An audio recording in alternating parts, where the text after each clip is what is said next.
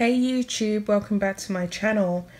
So I'm talking about the Megxie and the Harry yet again, and it seems as though Harry is having great regrets about leaving the royal family and exiting the firm the way he did. Now, during a call with a few rugby players, he actually admitted, and this was yesterday, that if it wasn't for COVID, he would have been back home by now. He would have been in England at least to visit. And I don't think that he was solely talking about going to see a rugby match or going to enjoy this sport that he's very passionate about. I think he was making references also to his relationship with his family. He did expand a lot upon his feelings and thoughts and opinions on family and unity and being together and being united, and it all seemed as though he was having some kind of nostalgic moment or regret over what he had done and ditching his family. So in the publication by The Express, it is titled "Prince Harry Makes Surprise Admission About UK Return, Would Have Been Back Already." So I think that there is a desperation on Harry's part to come home, and what I did notice is that he looked quite drained and bedraggled in this call. He seems to have lost a hell of a lot of weight. I don't know what health kick diet Meghan has him on, but he seems to be quite hungry and gaunt in appearance. If you actually look at his collarbone in the video, he looks quite drained and tired. So I'm gonna read from the article. Prince Harry has admitted he would be back to the UK if it had not been for the pandemic crisis. Harry, who is starting a new life in the US with Meghan Markle after quitting royal duties earlier this year, was speaking during a video call with players from the Rugby Football League. He admitted that he would have already been back to Britain for a visit if it had not been for the pandemic. He added that he plans to make an appearance in the UK in 2021 for the Rugby League World Cup. He said, "We've got a whole Rugby League World Cup next year. I definitely plan on coming back. I would have been back already had it not been for the pandemic." Harry is patron of the Rugby Football League, and he surprised players with the video call to help celebrate the sport's 125th birthday on Saturday. He seemed very reminiscent, he seemed quite sad, and he looked, as I said earlier, quite regretful. He's very lean, as I said, in appearance, and he did really look as though he was directly trying to convey a message to his family, that he still very much loves them and he's sorry.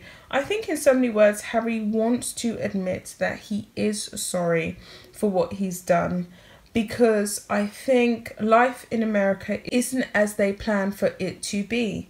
I think it's been a big struggle, especially with the pandemic, the COVID. It's been a battle for us all globally. There's been yet again another shooting of a black man in the USA, and they're out there, they're in the thick of it. To my knowledge, that happened in Wisconsin, and so a lot is going on, and there are a lot of issues being stoked up. The fire's being stoked up daily out in the USA, and we know that Meghan and Harry left Britain on the premise that we were racist, we were prejudiced, we were bigoted, and as I said, I'm a black woman, I'm a black British woman. I don't think the UK is half as bad as what they have made it out to be. I'm going to continue on a little bit more, and as you can see in the pictures that I've added, he looks kind of depressed, if you ask me. So they carry on to say he led the group in a quiz and they discussed what the game means to them. He said, "It can bring so many families together, bring so many people together." And he really emphasized so many people together. And we know that Meghan and Harry have had nothing but a divisive effect on not only her family, but now his family and the British royal treasured beloved family of England. They haven't done anything but divide people, pull people apart, try and pit black against white. That's what they have done. So he really did emphasize so many people together. It doesn't matter whether you're in the stands, whether you're the groundsman, whether you're a player, whether you're a fan, or whether you're a first-time watcher. Every single person is bound by this family feeling. So he's saying this family feeling, and I think he's definitely being insightful with using these words, because he's talked about family a lot. He's talked about why he has to use private planes, because he has to protect his family. He has to keep his family safe. He's putting his family first. He's leaving the UK because he has to put his wife's well-being and safety first. And he likes to band around this family word, but I don't know if Harry actually understands the true dexterity of what family actually means. What does family actually mean? Family means thinking about everyone in your family, not just your immediate family, and thinking about the greater good of the family, the well-being of your family. Baby Archie, as it stands, has no family relations that he can relate to. Now, he has plenty of cousins. He has William and Kate's children that he could interact with. He has Princess Anne's daughter's kids who he could interact with, but he doesn't have that anymore. Family is about passing on traditions and keeping those traditions alive, because traditions only die when people stop practicing them. Baby Archie is now having an all-American discombobulated existence, and it has absolutely nothing to do with the beautiful family traditions and heritage that he could have. A true English traditional childhood is something that Baby Archie would benefit from having. That's really caring about your family, ensuring that you give them the best, ensuring that you pass on the best of yourself to your kids. So I don't think he fully understands what it means, but I just feel as though he has this extremely large void and he is now scrambling to put the pieces back together or fill in the holes. I think Harry wants to come back. As we all know, Harry has no other real knowledge of what it is to live outside of the royal fold. This is his first time really being away from home, really delving into having a new reality. And I think he's realised that there's more to life and more to happiness than just marriage. He has a father, he has a brother, he has a sister-in-law who he was very close to. If you scroll through past images of Harry interacting with Kate, they used to have a laugh and a giggle, and I think he misses all of that. I think he misses the back and forthness with his brother.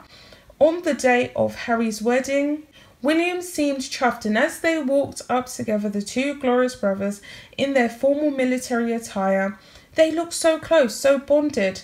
And since this union with that woman, she's done nothing but wrench the very essence of what made Prince Harry a part. She's just wrenched him away from who he truly is.